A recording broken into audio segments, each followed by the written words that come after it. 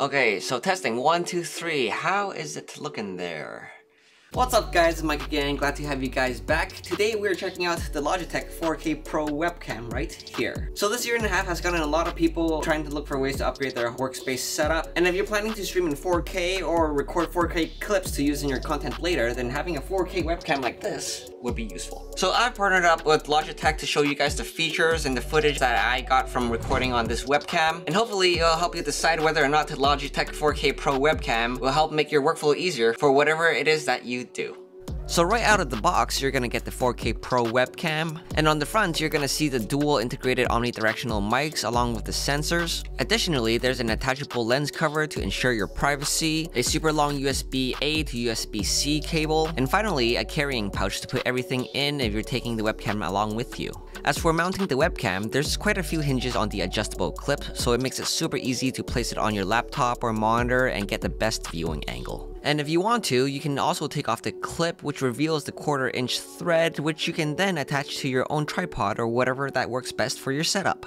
So as you can see, my monitor is quite thick, but the clip makes it very simple to mount it on securely. So for my setup, I love how I can just plop it right on my monitor light so it doesn't take up any more space, and I can still adjust it to an angle that makes my face look good. So after downloading the software, there's a whole bunch of adjustments that you can do to your webcam. So in the Logitune software, you have the ability to zoom into your face.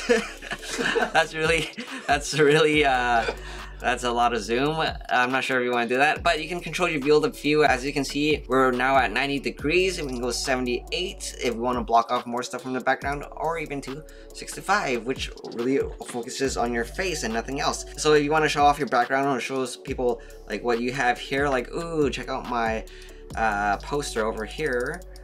Check it out. You can zoom in a lot into it or here without me having to move at all. So it really lets you control what you want to show your audience when you're streaming or recording. Also, it does have an autofocus feature like this over here.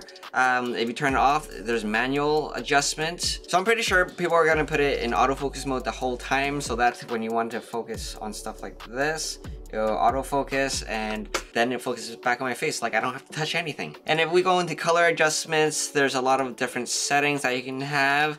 But again, I'm pretty sure I'm only gonna use original, because that's what most people would use. And if you want to go deeper into the adjustments, we can go into this tab. So the auto exposure feature is actually pretty useful. It uses the Right Light 3 and HDR technology. So for example, my lighting is pretty good right now, but if I turn it off like this, it still looks pretty good, because this is what it would look like on my camera right here. And if I look back on here, it's not exactly the same, but the lighting is still pretty good. I don't have to like have amazing lighting for my webcam to look good. And if we turn it back on, it will auto adjust everything so that my face will still look good.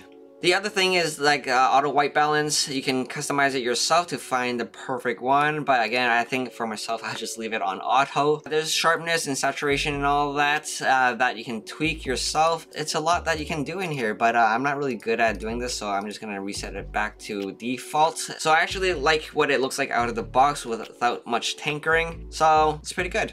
Okay, so here I got a really weird setup where this monitor is actually coming from this webcam over here on the laptop, and this screen is showing this webcam. I'm like FaceTiming myself to demonstrate the differences between the two webcams. And if we turn off the light, let's see what the lighting in the webcams will do. So my face is a lot brighter on this camera, and this one is like really grainy, whereas this one is not. And yeah, the lighting on the face is still nice. Let me put it more like this. The colors are completely different. And by the way, I'm using FaceTime right now. This is like so trippy. There's like 3 things going on. So turn the light back on. This is the difference.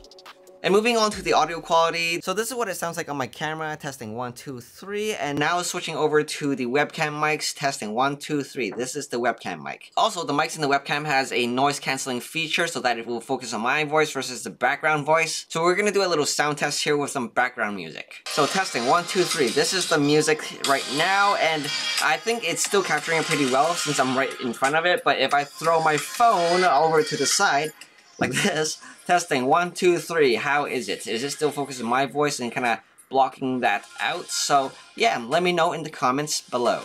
So now we're gonna use the Logitech capture recording software. So this is where you can adjust the resolution, frame rates, and all your other recording stuff that you need if you're streaming or trying to just record 4K content. So over here we have the source, which is Logitech Brio. And by the way, although this is called the Logitech 4K Pro, it's actually the same thing as the Brio. That's why it says Brio right there. So yeah, so it has some of the same things like field of view and zoom that you can manually adjust. However, when we go into video settings, this is where we can adjust the resolution from 4K, Full HD, 720, whatever that you want, and other aspect ratios as well. And then we have the frames per second. In 4K, it seems like this program is limited to 30 frames per second, but when you go to say Full HD, it'll give you a whole another set of options over here that's available for you to use. And when you're recording, it also lets you choose the audio settings, which one you want to use. And then of course in here, there are shortcuts that you can toggle from recording to stop recording and mic sound and all of that. So in this software is actually pretty cool. I chose my secondary input as my display and it's doing this thing right now. So it's useful if you want to show your face and show your screen at the same time. And there's just different shortcuts that you can do to show different things any way that you want to show it. But for recording 4K content, I do want to show what it looks like over here. So we're going to press record right now.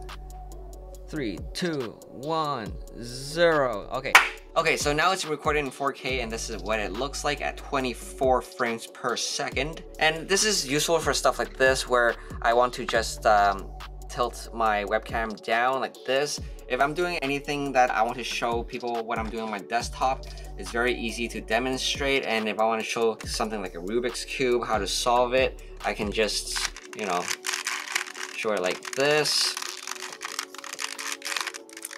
So if you want to do any overhead stuff, it's very easy to just show people what you're doing. For example, if you're customizing a keyboard or anything like that. In this software, you can also flip it vertically so that you can actually see what you're doing properly and you're not upside down, or you can flip it horizontally. So there's a lot of settings in here as well that you can use. And of course, when we put it back up to my face, I'm gonna flip it vertically again so that I'm not upside down. Also in this magic wand thing over here, you can have like the Logitech watermark if you want, or some text overlay. Like that. So guys, if you're interested in the Logitech 4K Pro webcam, I've got a link in the description for you to check out. Also, let me know in the comment section what you would use a 4K webcam for and what you think of its picture quality and all the features. And guys, if you're still watching, thank you so much for staying till the end and supporting my videos. Make sure to drop a fire emoji in the comments below to let me know that you're still here. And if you haven't already yet, remember to like, subscribe, and turn that notification bell on to get the latest updates about my channel from YouTube. And that's it for now. I'll see you in the very next video. Bye!